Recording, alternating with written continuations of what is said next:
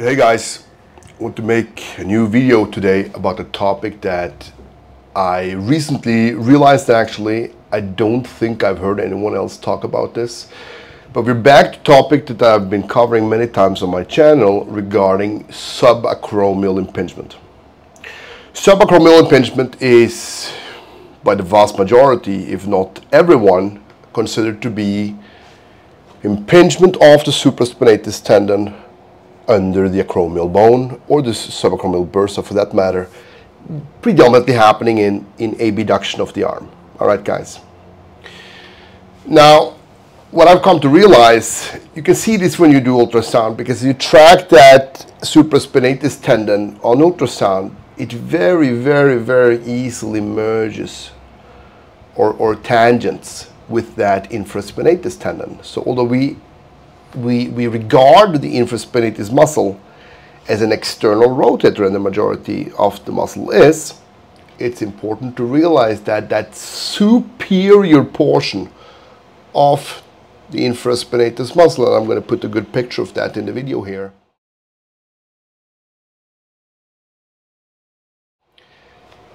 it attaches very far up on the tubercle, on the superior part of the humeral head. And why is this so important, guys? Well, it's important because it also passes under that subacromial passage. It passes under that acromial roof, and especially if you're in slight internal rotation, which a lot of patients are. They are in excessive internal rotation when they are using their arms. If you're in a certain degree of internal rotation during abduction in an improper scapular position, you can impinge that infraspinatus tendon to the acromial roof, and now you will have infraspinatus tendinitis or damage secondary to subacromial impingement, guys. Now, the main purpose of this video is to talk about this phenomenon in general, that this can happen. The second thing is, how do we treat it? Because what I found is that it's very difficult to train the superior part of the infraspinatus muscle with sole external rotation. Personally, I've not had good success with that. You can often see cramping in certain positions, and it stays painful even if you're doing a lot of external rotations. And moreover, I've seen that even if the patient might have a tear, a slight tear or damage to the muscle, they do external rotation, it doesn't hurt. It should hurt in the initial phase of rehab if there's damage there. Now, why is that, guys? Well, this is a similar discovery to what I had with the piriformis muscle. Piriformis is considered to be an external rotator. But then I made a video like, what, 5-6 years ago, and I said, no guys, it's more a coronal plane stabilizer. And what does it actually do? It does horizontal abduction. That's kind of the same thing we're dealing with here, guys. The superior part of the infraspinatus, which is what's typically going to get injured, because that's the part that will come in contact with the subacromial roof, with the acromial roof. This part, to get that, you have to be in slight external, flexion, slight external rotation, and you come into it's kind of a circular motion, guys. It's not a straight horizontal abduction. It's like a kind of a circular movement like this. Let me see if I can reproduce that for you. Something like that.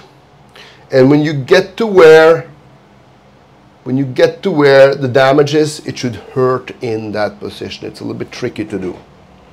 I'm going to set up another view here. I'm going to see if I can reproduce this for you. All right, so I hope that I'm able to show you this, guys, because honestly, it's not so easy to do. You don't really get it so much when you hold the band or the weight in your hands. So what I find works the best is to get it over the tip of the elbow, and you use the elbow to crank as you slightly go into external rotation, guys, okay? It looks something like this. And I'm going to slight external rotation as I'm horizontally abducting. You should go very nice and easy.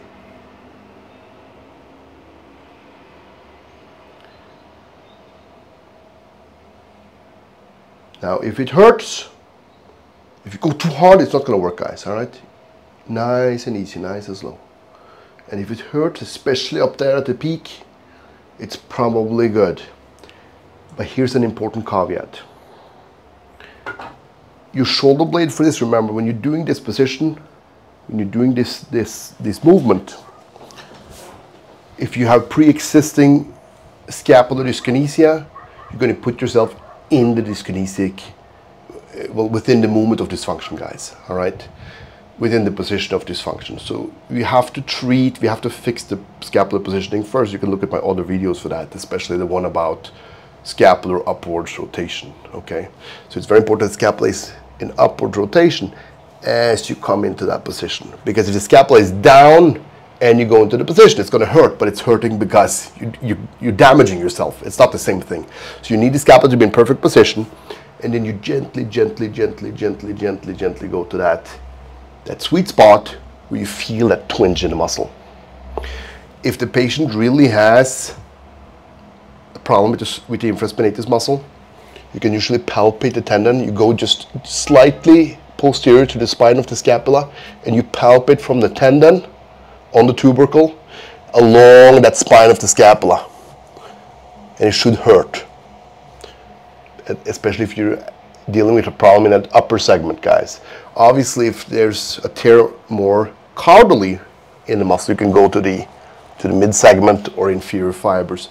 But what I've found is that the majority of the tears, they happen superiorly. And why? Well, because that's where they are compromised in that subacromial passage. I hope that makes sense, guys. So, what are the takeaways from this video? Infraspinatus tendinopathy is a potential complication of subacromial impingement. And then the next little shocker there, if I may say so, is we should not regard those fibers as pure external rotators, which the inferior fibers and the middle fibers of the infraspinatus are to a much greater extent, whereas those upper fibers, they have a greater role in horizontal abduction with slight external rotation. And it's not so easy to reproduce. You might have to fiddle a little bit around with this. Just make sure that you're in upwards rotation while you do it, because if you have this problem and you're playing around with this and your shoulder blade is in downwards rotation, you're not going to get better, you're going to get worse, okay?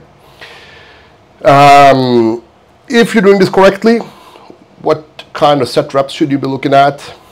It depends on what phase of rehab you're in, guys, but I would say, I try to stick fairly religiously to the notion of one maximum 2 sets to mild, moderate fatigue twice per week.